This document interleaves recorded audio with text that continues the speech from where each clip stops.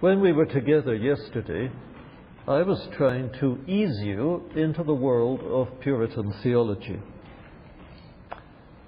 I didn't do a complete job. We have to resume that task today. I wondered at one stage whether I was doing a good job, but that was perhaps more my problem than yours. Anyway, I ask you to come back with me to the world of Puritan theology now, and I'll pull together some of the threads that were thrown out yesterday and take further some of the lines of thought that we started yesterday and that are listed on the outline sheet for this class, the one headed The Doctrine of Saving Grace Among the Puritans. 1, Roots, and 2, Fruits. And that, I think, is going to take us the whole of this morning. What is down in the course syllabus as a study of the assurance of faith will, I hope, be occupying us during the second hour. Let's see if it works out that way. I never quite know how things are going to go when I start teaching, partly because things grow as I'm saying them, and partly because people ask questions. I remember that yesterday I gave you virtually no chance to ask questions or to discuss. Well, I hope to remedy that today. And, if things come out of the hopper that I hadn't expected to find myself saying, I shan't regard that as a disaster today any more than I have done on previous occasions when it's happened.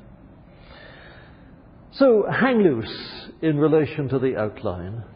Just believe that your professor is doing his best and follow along with what he actually tries to share with you. Okay?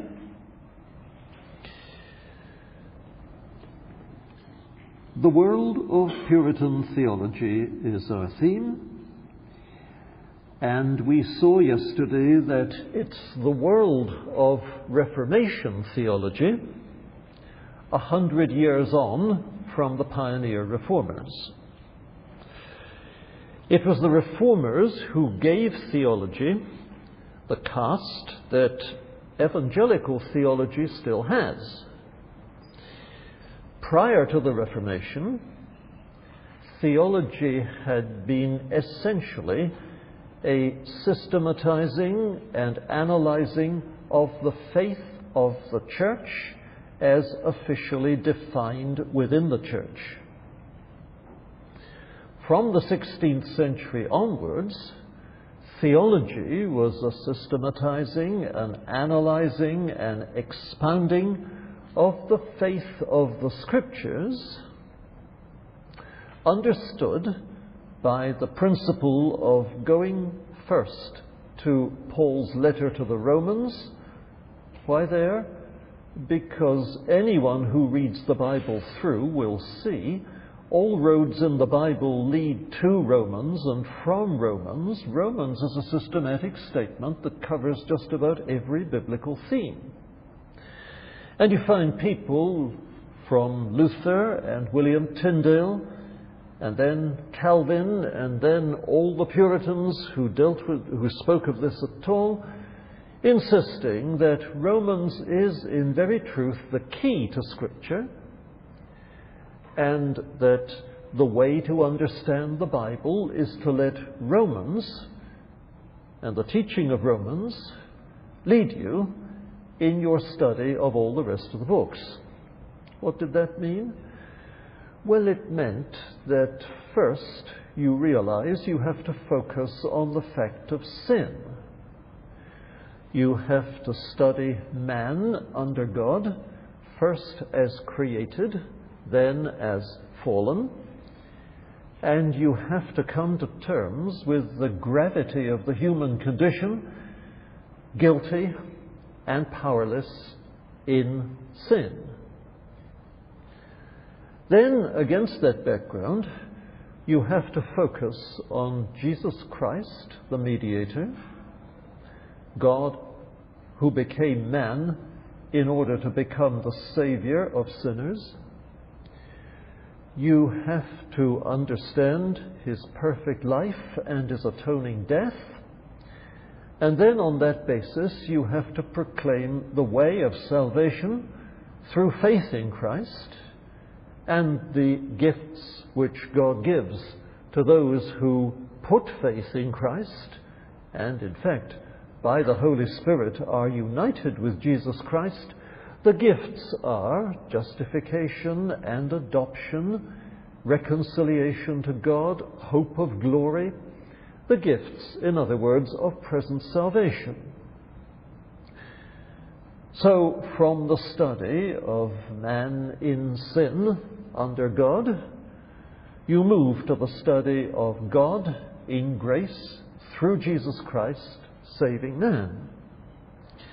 And then you move to the study of the fellowship of Christians resulting from the grace of the gospel. That fellowship is the community which we call the church. And you study the church, therefore, as, now this is a Puritan image, the hospital in which God brings together and constantly ministers to those sinners who are getting better by virtue of their being in Christ. They're alive from the dead, and the sinfulness of their nature is being progressively dealt with. They're not well yet, but in the hospital they are cared for, they care for each other, and the work of healing and renewing goes on. So the church is essentially a spiritual fellowship. And then, as the final theme, and here you recognize we've gone through Romans. We've gone through Romans right up to the end of chapter 11, and indeed plunged again in the doctrine of the church into chapter 12 and chapters 14 and the beginning of chapter 15, all of which is about the church. And then finally, you reflect on the fact that the whole New Testament perspective, as you see it in Romans and indeed in all the rest of Paul's letters, is future-oriented. The early Christians were taught to look forward to the Lord's return and to estimate their present life in light of the Lord's return. This perspective is found in Romans, just as it's found elsewhere in the New Testament, as I said. Now is our salvation nearer than when we believed. Christ is returning to complete the work of grace. So you round off your study of theology, so said the Reformers, with something about eschatology, that is, the Lord's coming and the future hope of believers. The Puritans inherited this way of approaching the task of theological study. They stayed with it, they developed it, but they didn't change its outlines in any serious way. I spoke of Calvin, whose Institutes is a classic statement of Christian theology done from this standpoint. I spoke of Beza, who essentially restated Calvin's doctrine, although at 2 points he said things in black and white which Calvin had never said in black and white. One point, you'll recall, was that the plan of God began with a desire to have two sorts of people, and to that end to create, to have the race fall into sin, and then to save some out of the mass of sinful humanity. That was the supralapsarian understanding of the plan of God, which Calvin, as I said, had never explicitly affirmed, and which most Puritans, Perkins being the great exception, most Puritans shied back from, and shied back from becoming infralapsarians and believing that the New Testament took them that way. And then the other point at which Beza was explicit in a way that Calvin had never been, though here he's just drawing out the implications of Calvin's particularism, that is, Calvin's belief that election is God's choice of particular persons to save, and effectual calling that is by the Holy Spirit in the heart that induces faith in Christ. That too is a particular operation which occurs in the lives specifically and particularly of God's chosen ones. Beza, in line with that thinking, said, and there is a particularism we must acknowledge in the atoning death of Christ. Granted, the gospel invitation is to whosoever will come to Christ, and it's a bona fide promise of acceptance and pardon and renewal if you do come, and that whosoever will gospel is founded on the achievement of Christ on the cross, and there wouldn't be such a message to the world had Christ not died on the cross. In other words, there is a universal aspect to the atonement as well. Beza didn't stress that, but he continued to talk, as Calvin had talked, about the open invitation of God to everyone who hears the gospel,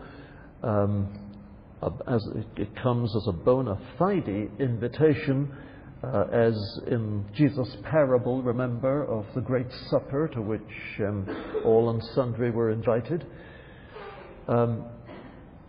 There must never be any doubt, said Calvin, and said Beza, that the promise of God in the gospel is guaranteed.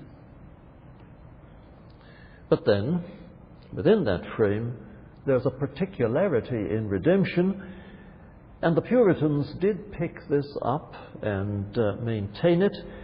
And in Packer's Quest for Godliness, you will find a chapter which began as an introductory essay to the classic treatment of this theme by John Owen in his book called The Death of Death and the Death of Christ. The chapter in A Quest for Godliness is retitled Saved by His Precious Blood. And it's an attempt to show the person who starts from cold how the Puritans reasoned about the particularity of redemption. Actually, when they came to tangle with folk who doubted the particularity of redemption, the people, I mean, who said, as the Arminians did, that Christ died for everybody in general, but nobody in particular, then they said, this cuts at the root, the Puritans I'm talking about here, I hope that's clear. The Puritans said, this cuts at the root of the doctrine of justification, because the doctrine of justification is the doctrine of a great exchange, whereby the sinner, putting his faith in Christ, is enabled and indeed directed to say,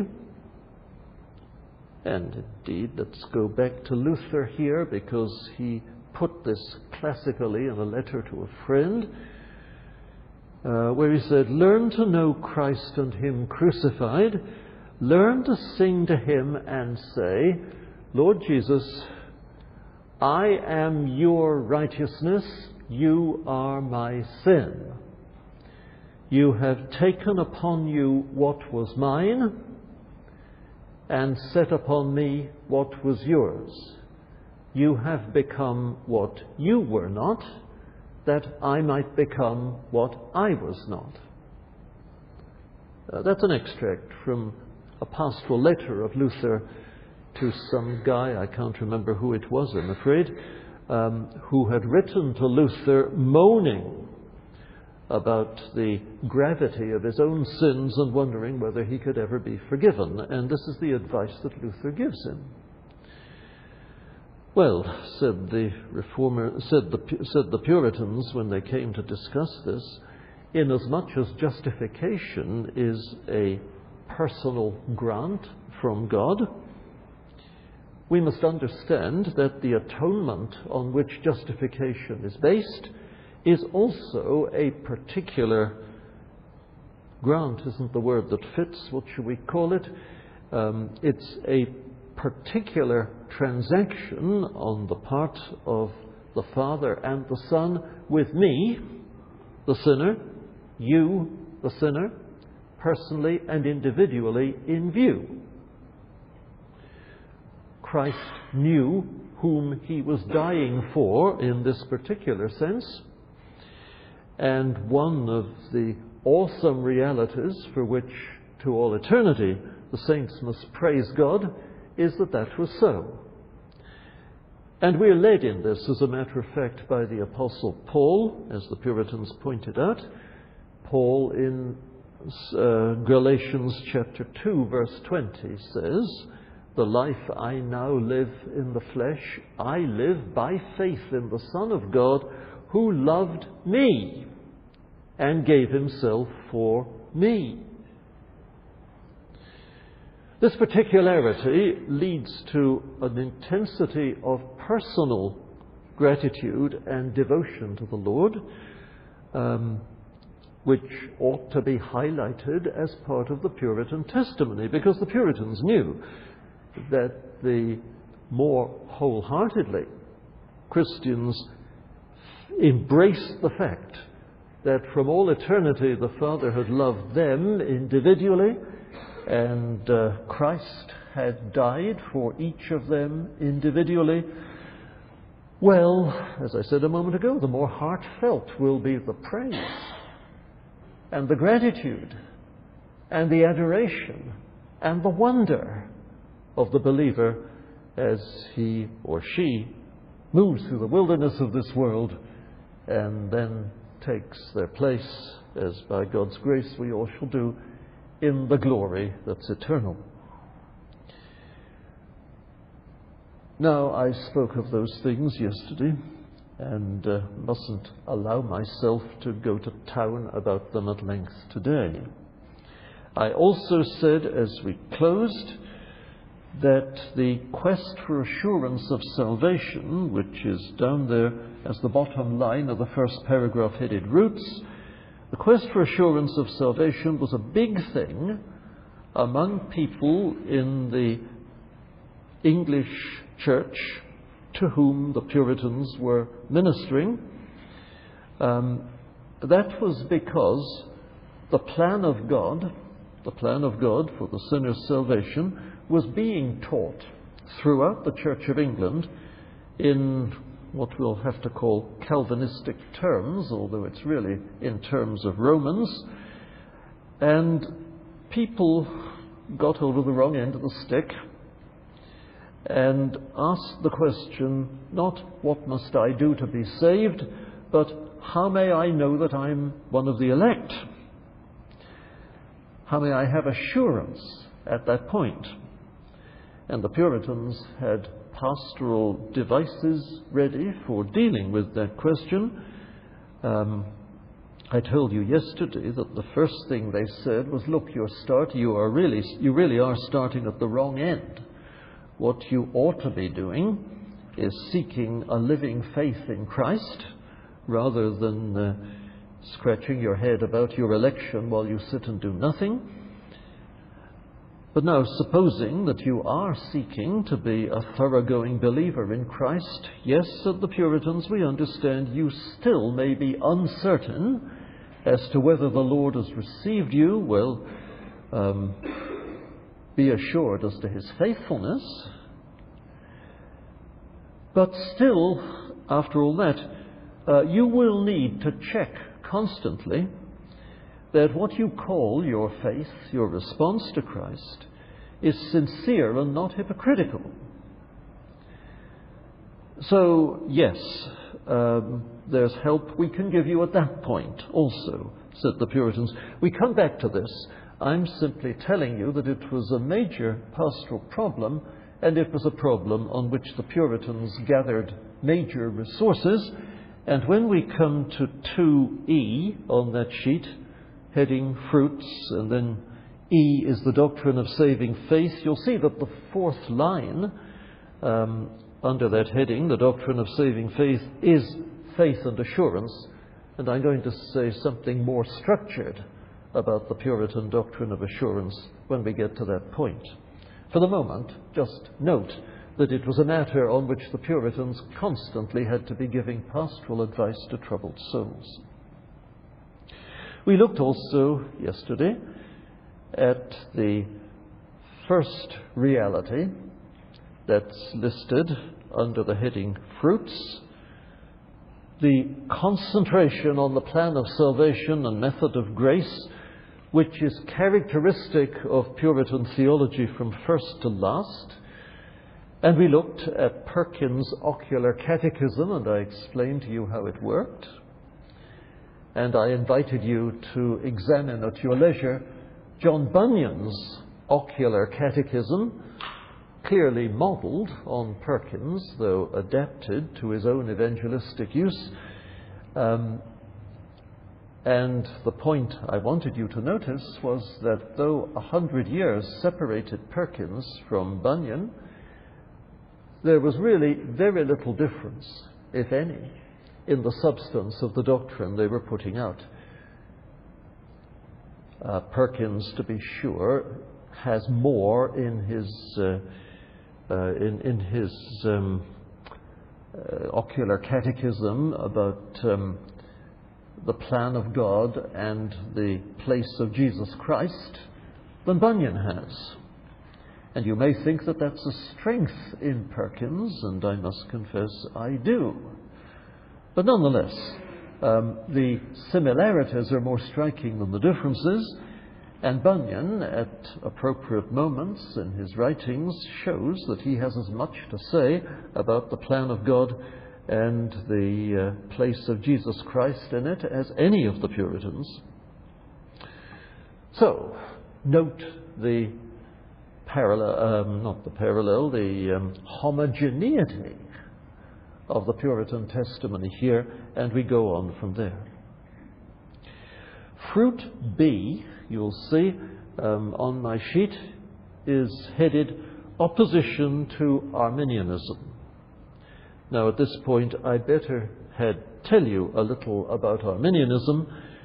And the first thing to say about it is that it is revisionist Calvinism, or revised Calvinism. And the person responsible for it, a Dutchman named Herman Zoon, for whom Arminius is the Latin name, he began publishing in 1590, putting forward his revisionist point of view. He was not in any way to be bracketed with the sort of popular evangelical Arminianism that developed in the 19th century following John Wesley and the evangelical Arminianism that he taught as part of his revival theology. You'll be able to see lines of connection as I tell you about late 16th and early 17th century Arminianism. I'm not denying that they're there, but the spirit of Arminian theology is a moralistic spirit and not in the least an evangelistic spirit. And the original Arminianism played down the work of the Holy Spirit rather than cracking it up. And that's a very important difference between original Arminianism and latter-day 19th and early 20th century evangelical Arminianism, which cracks the Spirit up in its own way and is very insistent that without the constant ministry of the Spirit, there's no spiritual life. That makes it a very different animal, shall I say, from the cool, rational, even rationalistic Arminianism of Arminius. So don't make the mistake of supposing that Arminius would have fitted happily into a modern, what shall I say? Well, just to make the point, I will say into a modern Pentecostal evangelical church. He wouldn't have. He would have been extremely uncomfortable. Now, what did he say? What he said was that at a number of key points in the Calvinist understanding of the plan of salvation, there was a misstatement. And at 5 points, he isolated what he thought was a misstatement like this. Man's act of faith, misstatement 1, should not be described as entirely God's gift in the way that Reformation theology, Lutheran and Calvinist, had done solidly up to 1590. No, what you should say is that man's act of faith at the crucial moment is man's act in such a sense that it's not God's work. God, by his grace, brings people to the sin-blinded people to the point where now they can put faith in Jesus Christ. But then God stands back, and at the crucial moment, it is for man to exercise faith on his own. Arminius could never acknowledge that an event in the life of a human being, like the series of acts of faith, could also be wholly God's work in them. He thought that the word holy, this is W-H-O-L-L-Y, the word holy in my statement must, in the nature of the case, exclude the authenticity of the act as a human act, must necessarily reduce the human agent to a robot at that moment, moved by God and therefore not operating in his or her own person.